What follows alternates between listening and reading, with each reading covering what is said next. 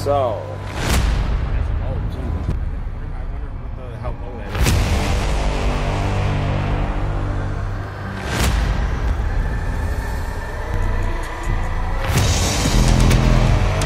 Hey, well, at least we caught it. Oh.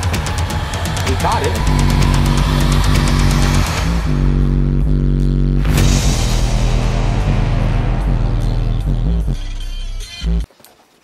Alright guys, welcome back. YouTube. What's going on, guys? So today we're going to talk about something that everybody needs to know about. Everybody should know about. A lot of people don't know about. They confuse it with things like seeing something. So today we're going to talk about clipping. And clipping subwoofers, clipping amplifiers. There's two basic ways of clipping. You can clip your amplifier, and you can clip your subwoofer. So clipping your amplifier is turning it up too much and giving it too much power that the amplifier is not able, it should not produce. Going beyond its technical limits. And it's basically the same thing with a subwoofer. You're going past its technical limits the equipment's built to go for. So if a subwoofer is, say, 2500 watts RMS and you're giving it 5000 and really giving it 5000, chances are you're probably clipping and you're giving it distortion, dirty power, and that can either come from, and it goes both ways now. You can have, say, a 5000 watt amplifier on a 2500 watt subwoofer and giving it 5000 watts, or you can go the other way and have a 2500 watt subwoofer and a 500 watt amplifier and giving it 500 watts. And then you're going to end up turning up your gains, you're going to end up turning up your bass and saying, oh, well, this thing can handle more. And at the same time, you're giving it distortion, you're feeding it dirty power, and now you are clipping. I've had people say, I can see your subwoofer clipping. I don't know there, buddy. I wouldn't say that I would ever say I could see somebody's subwoofer clipping. Now, hearing the subwoofer clipping in person, that is a possibility. Because you'd be hearing distortion where the subwoofer would be going past its limits, and you can hear the subwoofer clearly do, like, say, 32 hertz, and then they're feeding it distortion, and that same 32 hertz sounds kind of muddy. Well, that's probably distortion, and you're probably clipping your subwoofer. So I'm going to show you these on amplifiers. We're going to go both ways. I'm going to have a subwoofer that I'm going to give it too much power, and I'm going to have a subwoofer and give it not enough power. So we're going to go both ways and do both things, and hopefully we don't damage anything in the process. So guys, we'll be right back. I appreciate you guys watching. If you guys like this video, I appreciate you guys hitting that like button. And if you're not a subscriber, I appreciate you guys subscribing. You can also become a member. Watch member videos. So guys, we'll be right back. Stay tuned, don't go anywhere. Get your bag of Doritos, your Pop-Tart, and your lemonade. We'll be right back.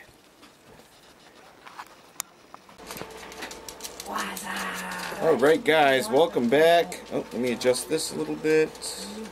I wasn't sure where it would end up. There we go. Just check this. Make sure we're focused. Alright, let's get everything on here. Alright, so we're going to do amperage pull. She's sick when she doesn't eat. Okay, so DC. And I don't know why it's not working on max mode, but that's alright, whatever. It is what it is. We're just going to see live, and we'll do live here, and then I'll do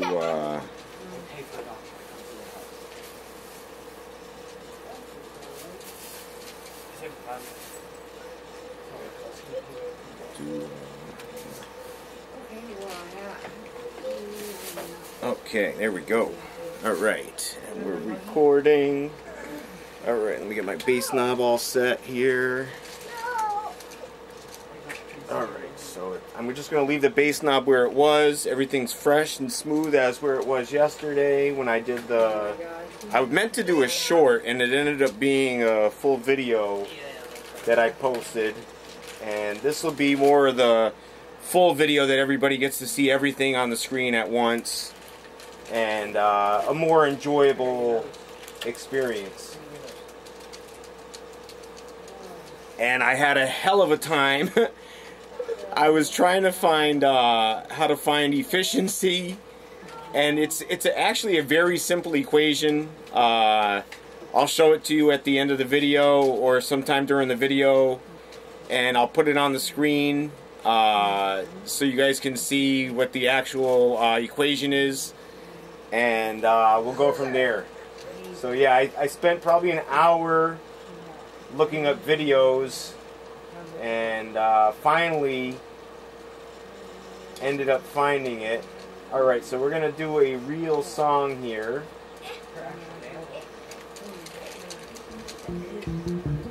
Alright, I'm going to skip through a little bit because it plays music for a while. Alright, so here we go. So we should be hitting approximately 900 to 1,000 watts, nice and clean. Oh, 1,000 watts there, right off the top.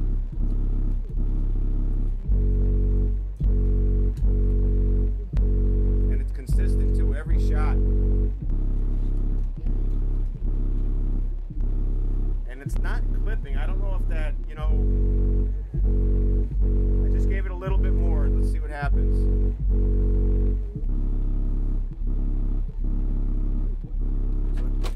Didn't seem to help anything. Oh, there we go. Got stuff falling down here.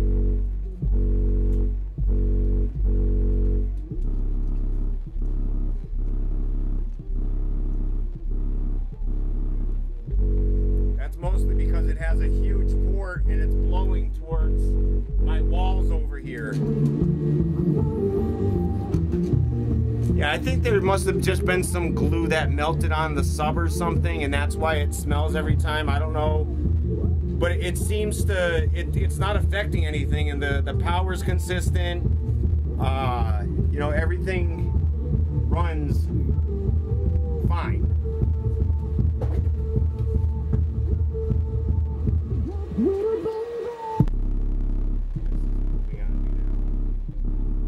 So we're pretty consistent around that 900 mark there. I'm wondering, I'm going to turn it back down a little bit and see if that goes up at all.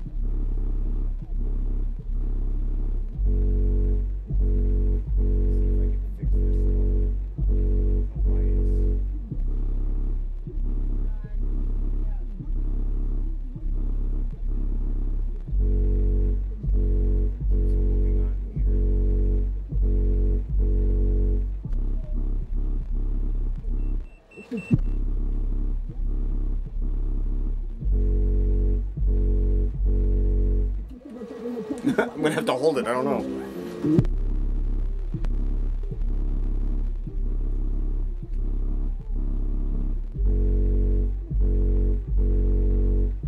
And as you can see, it's flexing pretty nice. Alright, let's see what we got off the dyno power here. Alright, I'm gonna rewind this. This is a regular song too, guys, so keep that in mind. Alright, let's see what we get.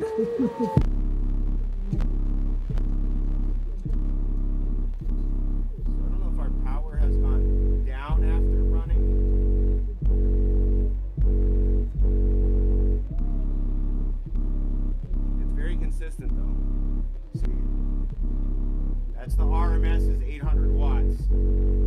So it's hitting that every time off this Skar 1200 watt amp here. Alright.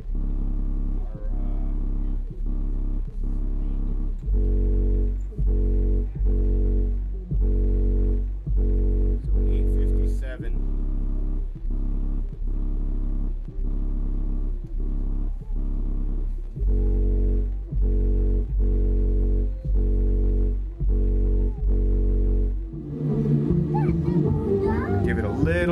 bit more. And I don't know if you guys can hear that through the video or not, but this is a Class D amplifier, the RP-1200, and there's sound coming through the bass, and there's no high pressure filter on the amp, so I mean there shouldn't even be any sound coming through at all. It should be just bass. Alright, let's see what we got here. I turned it up a little bit. So 908.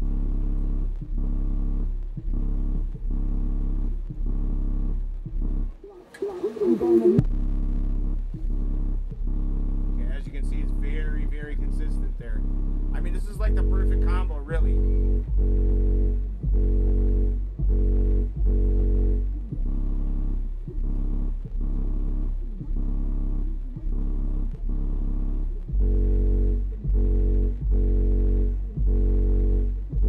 I want to bring this back in my car to test it out and see how it does.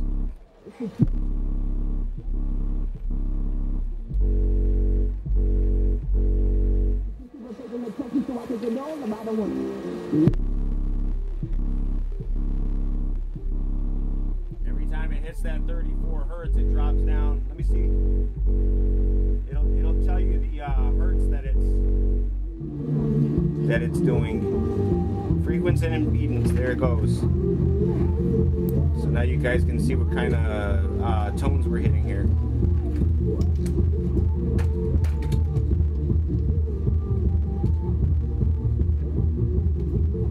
I think it's 34 hertz.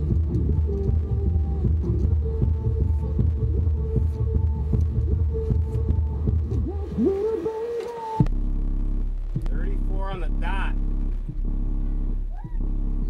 Huh. Alright. Let's try one more song here. I don't know how it's gonna act. Because this is where I think it heated up before in my car. Alright. Whoa. Let's see. Hold on. Here, and I'm going to charge my phone, and I'll have another video coming out for you guys later on.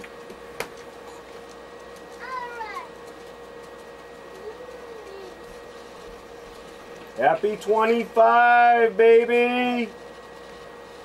2025. This is a year, guys. We're going to get it. We're going to get it this year. Alright, let's see here. Real-time power. Ooh. There we go. Commercials. Let's see, we gotta back this up. Back that up. Back it up. Alright, let's try it right here first. 812 right off the bat.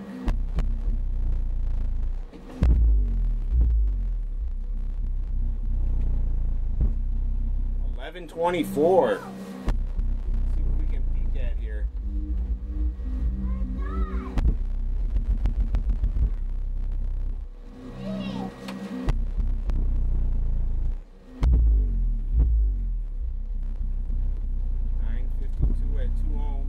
I should bring this back in the car and try it out again. See what I get in my car. Because my car, I always get a little bit different. I'm going to put it up a little bit more. See what we get. Seems like it's doing all right so far.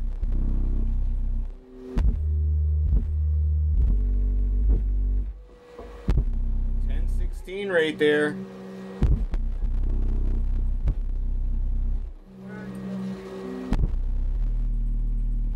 Oh no, get off that number.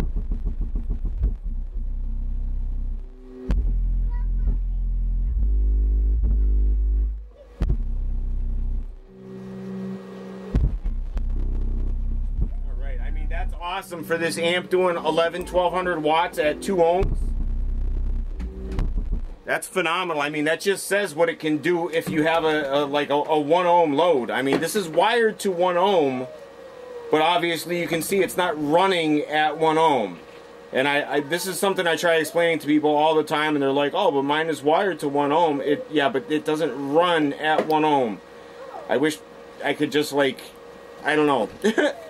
Alright guys, so listen, I appreciate you guys watching. Questions, comments, drop them down below as always. Much appreciated. Don't forget to like, share, subscribe. Like, share, subscribe in 2025, baby. You know how we do. As always, guys, take care of yourselves and each other, guys. Peace. Peace.